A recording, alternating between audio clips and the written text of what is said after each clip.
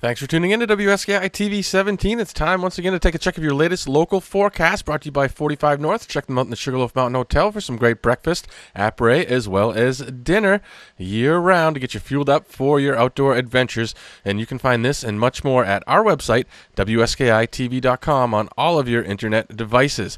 Well, for the day on Thursday, looks like it's going to be a wet one, so we've got some rain in the forecast, chance of thunderstorms as well. Rain could be heavy at times, calling for some calmed wind, except for when those storms roll through. 72 to 76 will do it for your high temperatures, 60 to 64 for your overnight lows, and then things will clear out for Friday, looking like a great day. Partly sunny skies for most of the day. After 5 o'clock, we should see some showers roll in to our area as well, so want to be aware of that Friday. Later in the day, a calm wind becoming south around 5 miles an hour, and warm temperatures warming up to right around 82 degrees for your high temperatures, and lows overnight on Friday getting down into the lower 60s. As far as the weekend goes, looking like a great one. Partly sunny skies, a 40% chance of showers, highs of 77 degrees with an overnight low of 58 degrees. Sunday, mostly sunny skies, and we've got temperatures topping out in the mid to upper 70s once again, and 56 for your overnight low, and partly sunny skies for the day on Monday. So looking like a great stretch of weather ahead after Thursday for any outdoor activities here in the Main High Peaks region. If you're looking for some indoor activities, the anti-gravity complex right at the bottom of the access road has a lot to offer down there. 237-5566 is the number down there.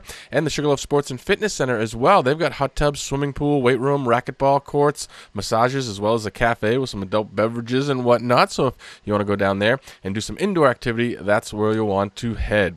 Carrabassett Valley Outdoor Adventure Camp is still happening, and you can sign your kids up for a single day or the whole week. Happens right down at the Carrabassett Valley Town Park, and you can find out more at the Carrabassett Valley website. Bowling lanes, virtual golf, and arcade, that's great on a rainy day as well down at the Sugar Bowl. They open up at 4 o'clock. Also, the Rack right at the bottom of the access road. They've got some great live music happening on the weekends, as well as Chase's Trivia on Thursdays, open mic on Wednesdays. They've got great food down there, great après, great atmosphere, so go check it out. Check out the Rack. And if you are out on the lake, want to stop by for a bite to eat, check out the Stratton Plaza and Hotel. They've got a marina right out the back. You can park your boat and head over there for some great atmosphere and great eats as well. If you want to get involved with the ATV trails up in Stratton and Eustis, they could really use your help. You can go to flagstaffatvclub.com for more information on that.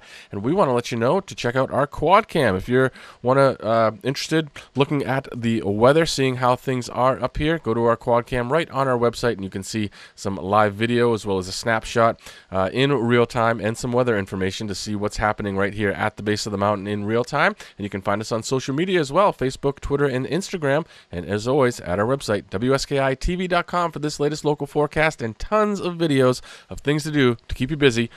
Each one of those a reason to stay another day.